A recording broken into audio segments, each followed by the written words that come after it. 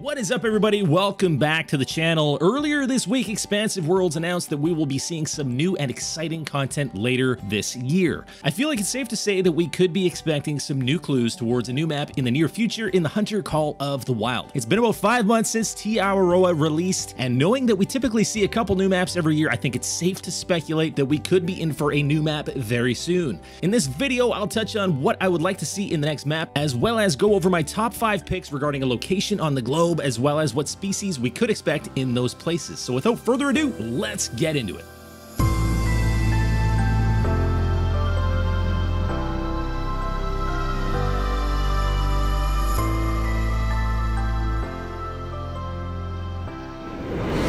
So basically what I want to do in this video, you guys, is kind of touch on what I would like to see as far as the next map in the Hunter Call of the Wild. I've narrowed it down to my top 5 picks. There are obviously a lot of places on the globe that would work really, really well as a map in the Hunter Call of the Wild. There's some awesome potential, but I've narrowed it down to my top 5, and I'm going to go over all 5 of those, and we'll talk about species, we'll talk about terrain, environments, things like that as well. The first place I want to talk about, and I know a lot of you guys agree, a lot of you guys have been talking about this particular place in the world, in the streams, and in the comments sections, in the videos. The first place would be Greenland. Most of the hunting in Greenland happens in the northern and eastern regions, and there are just so many potential awesome species that could be on a Greenland map. We're talking about muskox, reindeer, Arctic fox, Arctic hare, polar bears, snow geese, and pink-footed geese. We could have another goose map. King eider are a really cool species of duck. Greenland is loaded with waterfowl, so we could be seeing stuff like another map for harlequin ducks, razorbills, red-throated loons, just a lot of really, really cool waterfowl species in Greenland.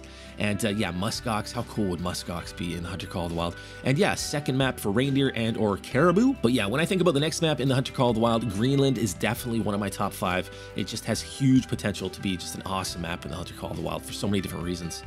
Moving on to number 2, another pick for me is another Africa map. Africa is just such an obvious pick. There are so many species in Africa that it would be a shame if we didn't get a second Africa map. I don't know if they would be doing that next before introducing some of these other locations, but I would not be disappointed if they did. And we're talking about leopards, hyenas. Spotted hyenas are in Africa. That could be an amazing predator species in Call of the Wild. I've been saying that for a long time.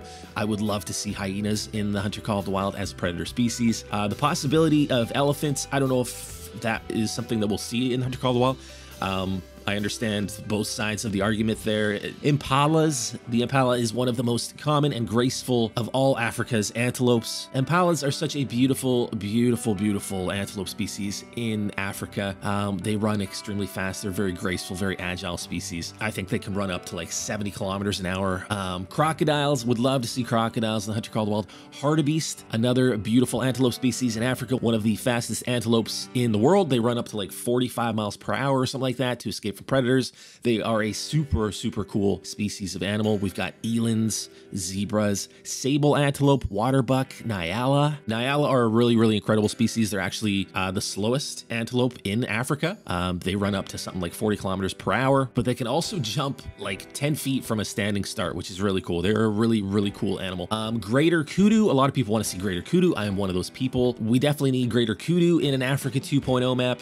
Rowan antelope is another antelope species. So Africa is just absolutely loaded with different species. I do hope that we are going to see a second Africa map. Another big one for me is Australia. Now, obviously, the last map was New Zealand, so I don't know if they would go that route for the next map. Maybe we're going to see something else before we see Australia. But if we do see Australia as the next map, we're talking about sambar deer. I really wanted to see sambar deer in Aotearoa. We didn't get sambar deer, unfortunately, but sambar deer could be in an Australia map. They are in Australia. Sambar are an incredible, incredible species of deer. They are Australia's largest feral deer species. The males can grow up to like 2.5 meters long. That's like 8 feet long, and they can weigh up to 300 kilograms, which is just crazy. Just an absolutely massive, massive deer. Red deer, I don't know if they would want to do red deer in a 5th map, but they could if they wanted to. Red deer are in Australia. We're talking about fallow deer. Roosted deer would be amazing to have in the Hunter Call of the Wild. Axis deer, this could be a second axis deer map. Wapiti, otherwise known as elk, are also in Australia. That could be a very cool possibility as well. Kangaroos, Tasmanian devils, crocodiles, again, that could be another possibility in Australia. Wombats, dingoes, emus. I think they have ostriches in Australia. Some really cool possibilities for an Australian map in the Hunter Call of the Wild.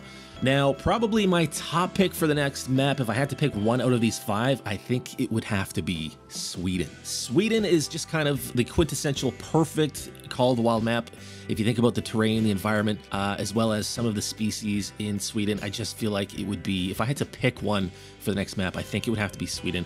And I just picture it being such an amazing thing in the Hunter Call of the Wild. Now, there are more moose per square kilometer living in Sweden than any other country in the world. There are tons of moose in Sweden, but what is really, really interesting is Sweden have the white moose, which is different from an albino moose. White moose are a rare genetic variant of the moose, otherwise known as the Eurasian elk in Sweden, and they have white fur. They carry a genetic mutation that gives them white coats. It's the same genetic mutation that gives humans red hair, for instance. There are only about 100 of the white moose known in existence, which is crazy. I mean, we're talking about the potential for like a great one type of thing here. You could have albino moose, but you could also have white moose. Maybe they would look a little bit different. You know, you find what you think is an albino, and then you're like, oh my gosh, that could be the white moose. Like how crazy would that be? I think that would just be so cool. It could add a really, really cool element to a Swedish map to have the possibility of finding the elusive white moose. I mean, how cool would that be to hunt in a place where you could find the incredible white moose that do exist in Sweden. The white moose are found almost exclusively in the boreal forests of Värmland. I don't know if I'm saying that properly. In the borderlands between Sweden and Norway. So super cool possibility there to have white moose in a Swedish map in Hunter Call of the Wild. And then we're talking Arctic fox, Scandinavian wolves, lynx. We could have a second map for lynx in the Hunter Call of the Wild. Reindeer, again, brown bear, black grouse, beavers. We could have beavers in a Swedish map and get our revenge, as we've been wanting to for so long. And then red squirrels. A lot of people want to see squirrels in the Hunter Call of the Wild, and red squirrels are beautiful. They look really cool. They're basically the same color as like a red fox. They're like that burnt orange, dark orange color. They're a super cool species of squirrels.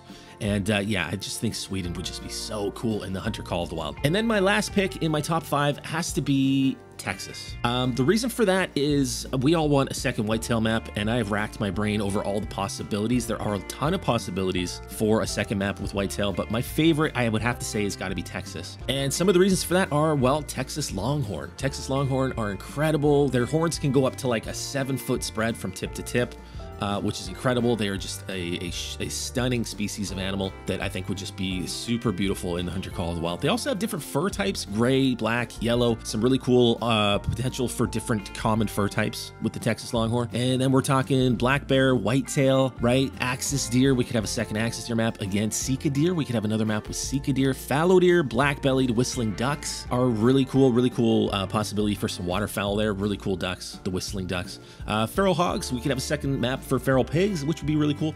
Owdad, also known as Barbary sheep, we could have a map with a new sheep species. That would work really cool. Black buck, we could have a second map for black buck, which would be amazing. Nilgai antelope, Russian boars, emus, ostriches. Texas would work, I think, really well in the Hunter Call of the Wild, and there's just a massive wealth of animals and animal species in Texas, and just some really cool terrain and really unique environments that we haven't really seen in the Hunter Call of the Wild before. I think Texas would be a really good choice for the next map in the Hunter Call of the Wild. So that's my top 5, you guys. Greenland, Africa, Australia, Sweden, Texas. There are obviously some other awesome potential spots in the world, but that's what I've narrowed it down to for myself.